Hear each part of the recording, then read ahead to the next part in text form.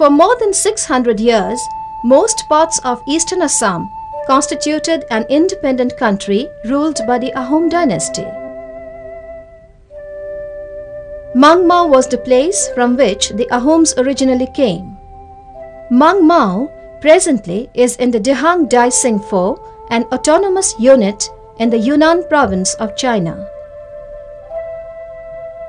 The Ahom kingdom was established in the year 1228 AD at the place called Saraideo.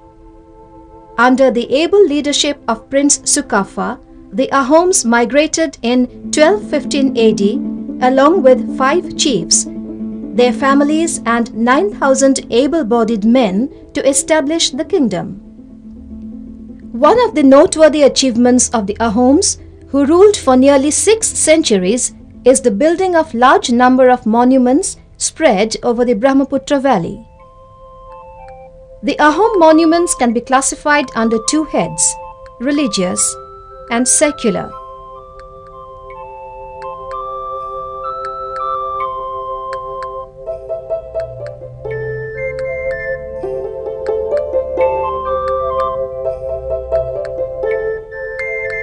Temples, tanks, and the maidans or vault-roofed cemeteries constitute the religious group. The secular group, on the other hand, include the royal palace, magazine houses, monolithic bridges, and so on.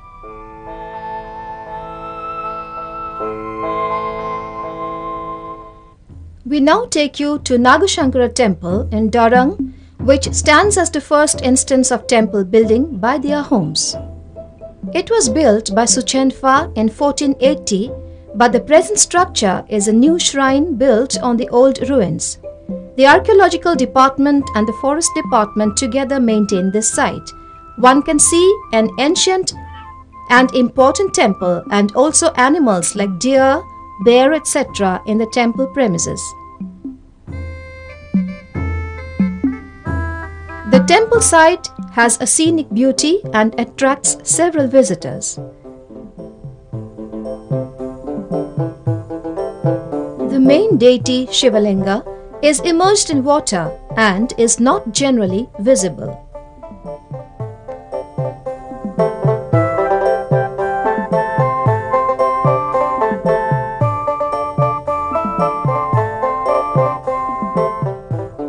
The Gorokya Dole, situated on the bank of Dikho in Nazira, is one of the earliest temples built by the Ahom king Susenfa or Pratap Singha, who reigned between 1603 and 1641. The uniqueness of this temple lies in the fact that it is a small temple approximately of 8 meters in height, having a vinara in octagonal shape and a rectangular mandapa. The outer face of wall is adorned by devakasthas.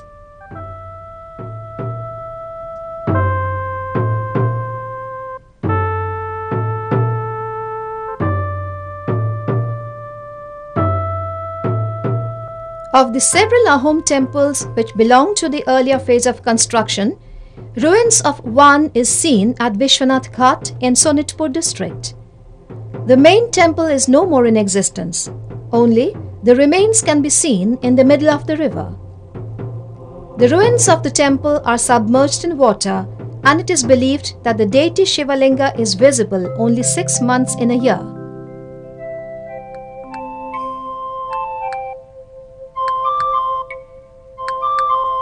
Another Shiva temple, built during 1603 to 1641, is found on the bank of Brahmaputra in Vishwanath Ghat.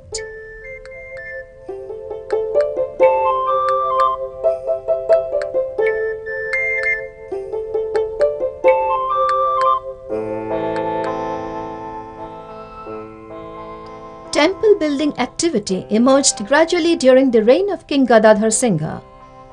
This is the Thaura Dole in Sibsagar, one of the surviving temples built during Gadadhar Singha's period.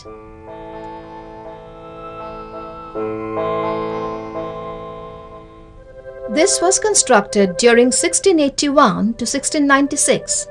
The temple is square in plan and in elevation. It typically represents the do-chala type of cottage found in Assam and Bengal architecture.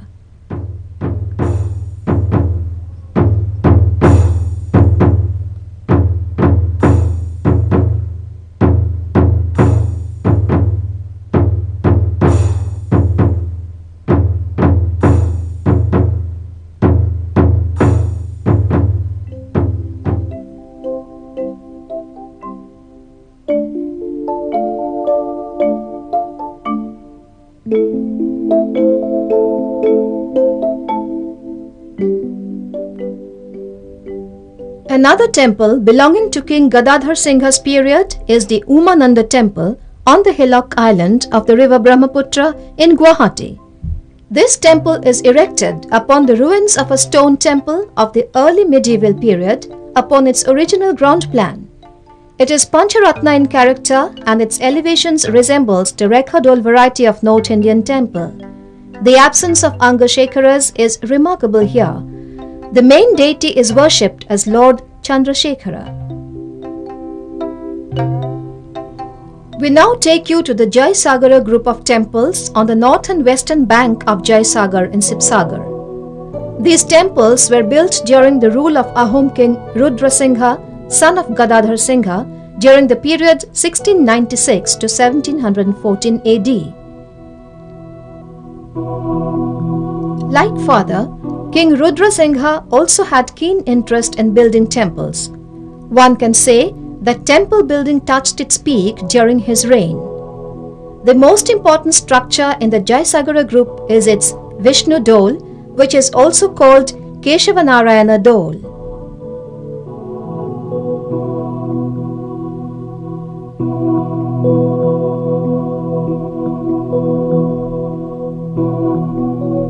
As one can see, graphic designs have been used on the outer profile of the Sikhara. The dole is advanced in plan and elevation and consists of Vimana, Antarala and 2 mandapas.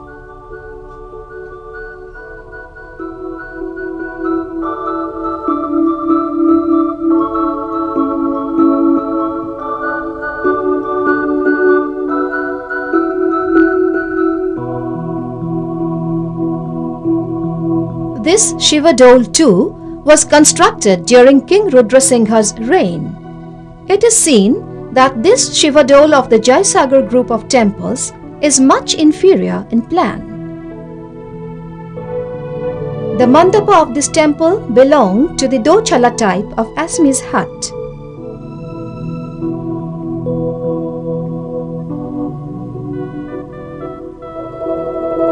The tallest of all the Ahom temples is the Shiva Dole at Sibsagar. It is 37 meters in height. This was built by King Shiva Singha in 1733 AD. The temple has a Garbhagraha and a mandapa.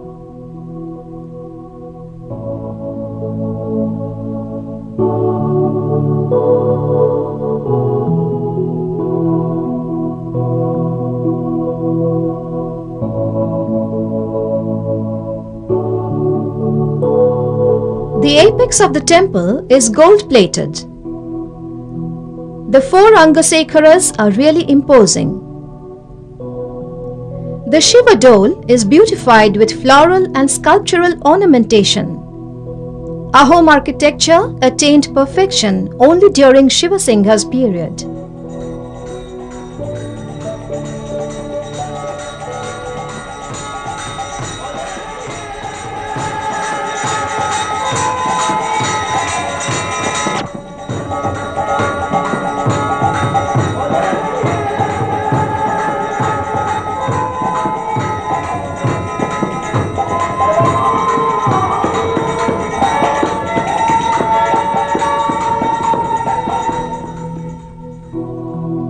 The Vishnu Dole is yet another structure and the same premises built by Queen Ambika Kumari.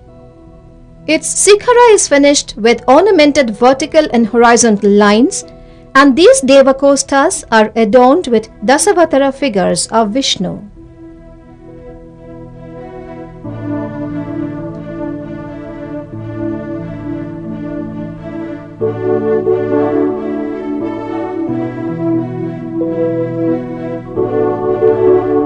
The Devi Dole, adjacent to the Shiva Dole, is a graceful structure, well proportionate and balanced in architectural plan and treatment.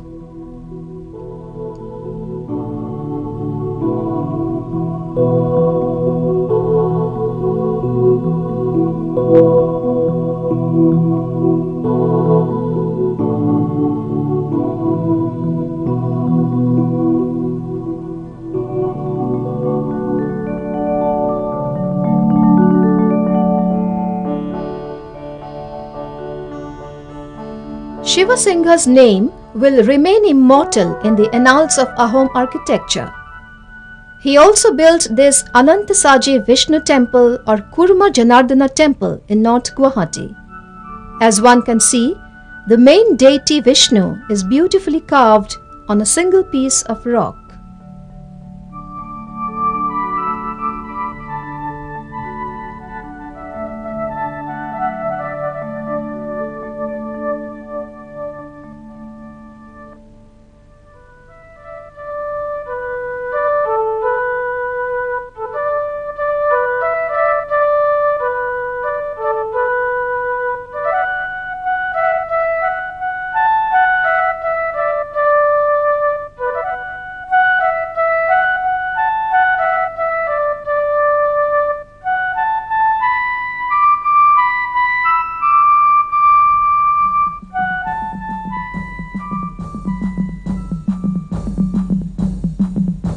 King Rajeshwara Singha embarked upon a policy of renovation and reconstruction of old temples.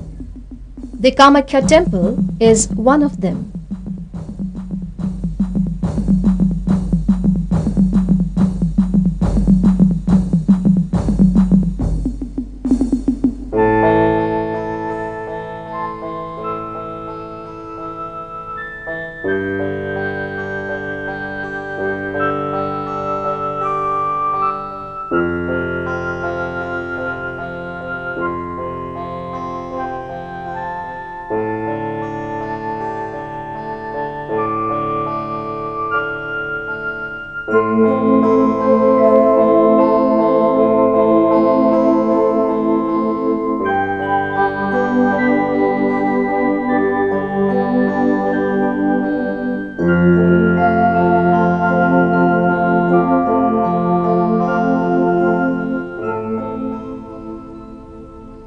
One of the finest specimen of Ahom architecture built during the reign of Rajeshwara Singha is this Neghriting Shiva temple.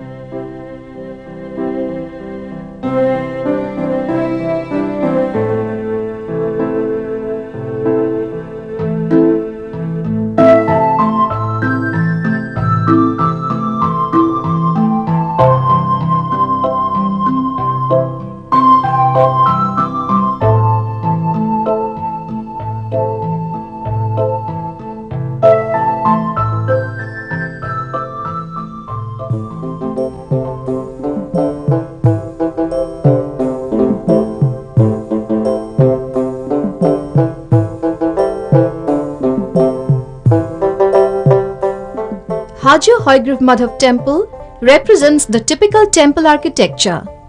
The stone temple is in good state of preservation. Relics of pre-Ahom period are also seen here. But the present temple can date back to the 16th century AD.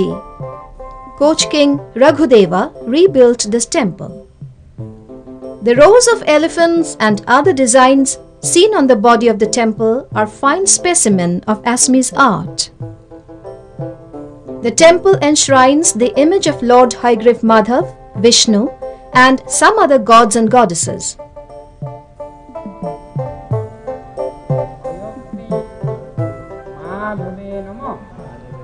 Mani Parvat is the name given to the place which holds the main deity. The Buddhists regard this as an image of Buddha.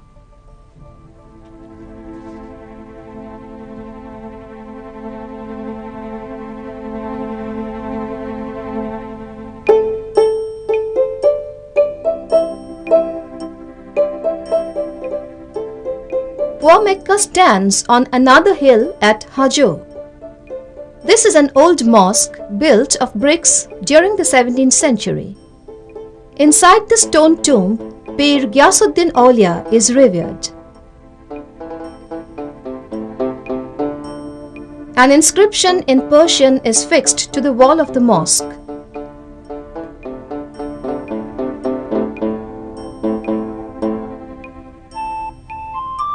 Both Hindus and Muslims visit this place at Hajo.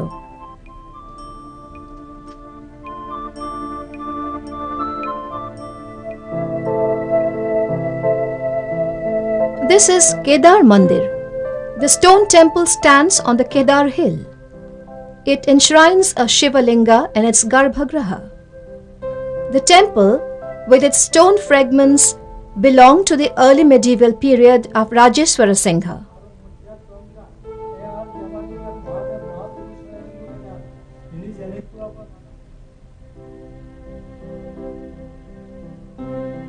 The Ranganatha temple at Rangpur in Shivsagar district is yet another place of worship for the Shivites.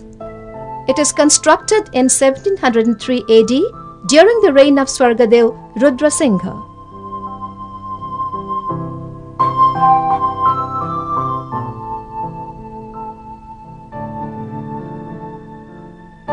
We shall now see some of the secular monuments built by the Ahom kings.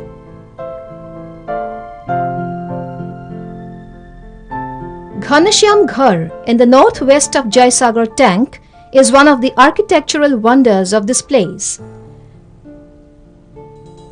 This has 3 arch openings rested on ornamental pillars. The embellishment of the entire architecture is done in terracotta relief of floral, birds, motifs and animal forms.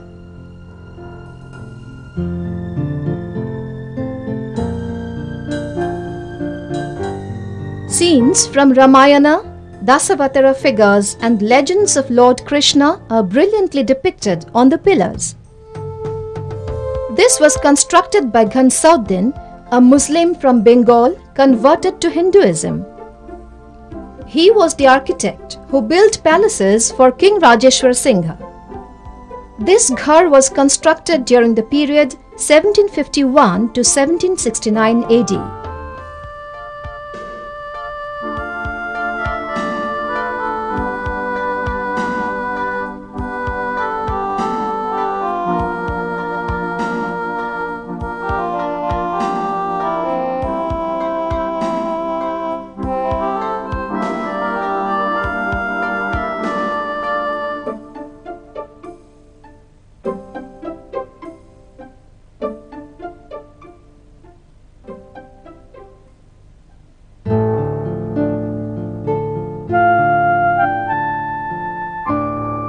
This is Fakwa Dole at Rangpur.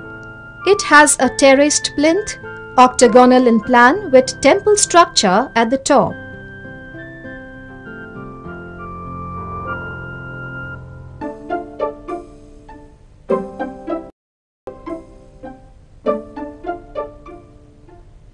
However, the temple has been broken. There are 8 Angashekaras at the ground level of this structure.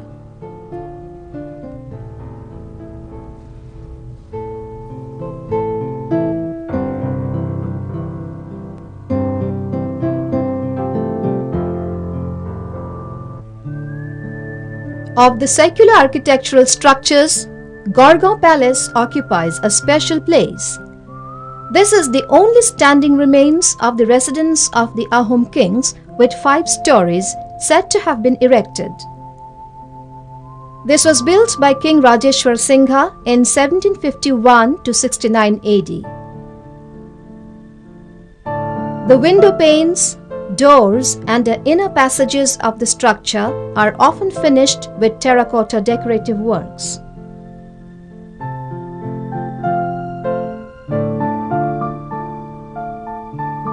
As one can see, this is a huge mansion with heavy walls.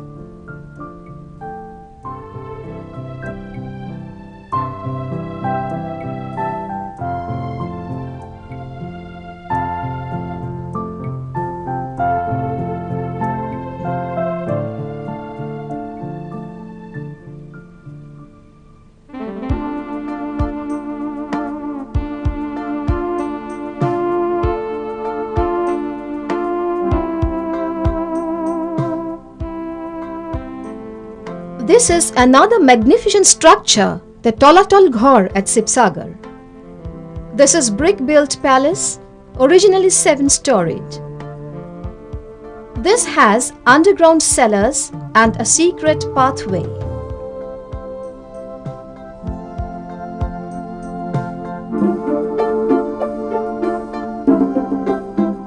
This was constructed during the reign of Rajeshwar Singha in the period 1751 to 1769 AD.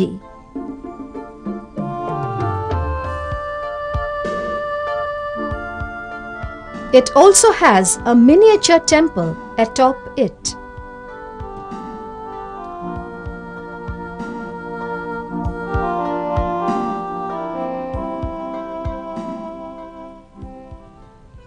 The double-storied Ronghor near Tolatol Ghor is yet another magnificent structure. This brick-built palatial building has been decorated with miniature terracotta work. The roof of this 2-storied amusement pavilion is designed after the fashion of a thatched house intended for the kings and his court to witness the games and parades. It is an amphitheatre for viewing animal fight built by the Ahom king Pramotta Singha in 1744 to 51 AD.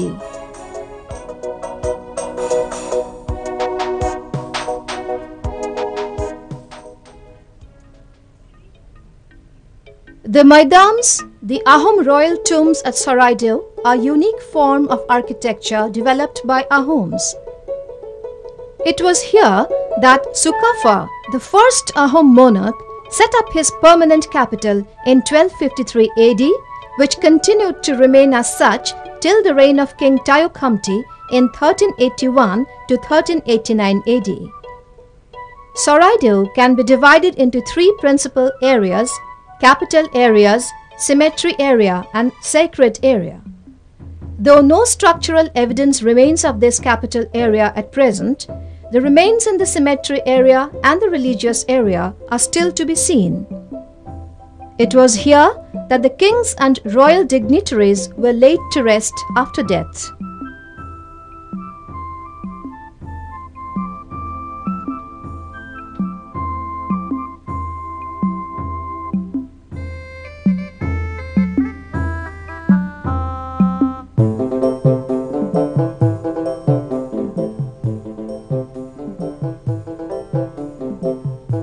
Saraideo is the holiest place of the Ahoms. Here Sukafa, the first Ahom king, built his capital. He also established the shrines of his god Sumdev and other gods of the Ahoms. And here also, from his time, the mortal remains of all the Ahom kings were entombed under big mounds called moidams. Moidams are actually the mausoleums, and hundreds of moidams are there, where the Ahom kings, their queens, the princesses, and other members of royal families were entombed. And at the beginning, of course, these moidams were built of art. But later on, when the Ahom kings developed the permanent structures, they built underground chambers where the mortal remains of the kings were placed there.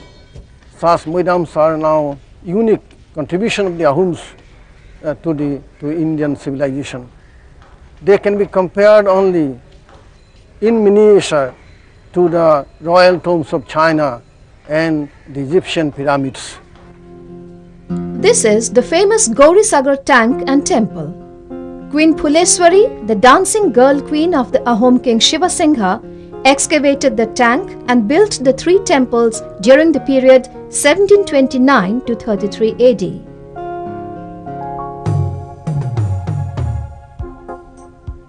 Among the Ahom monuments, the tanks form an important item. The Ahom kings excavated a large number of tanks spread over in many parts of Assam, more particularly in Sibsagar. In Sibsagar we have got several very big tanks like the Jaisagar tank, the tank at Sagar town, and Gaurisagar temple tank.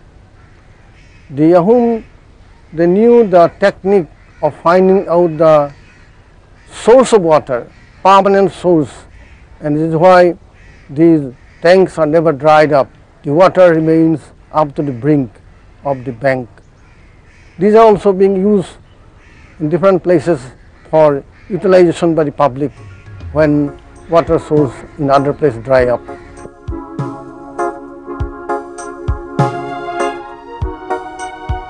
The secular monuments include various magazine houses constructed by the Ahom kings.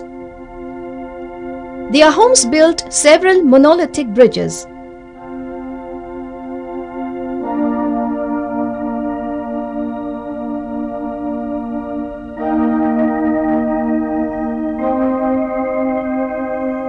One of these is over the river Namdang on the National Highway 37, which witnesses the maximum traffic.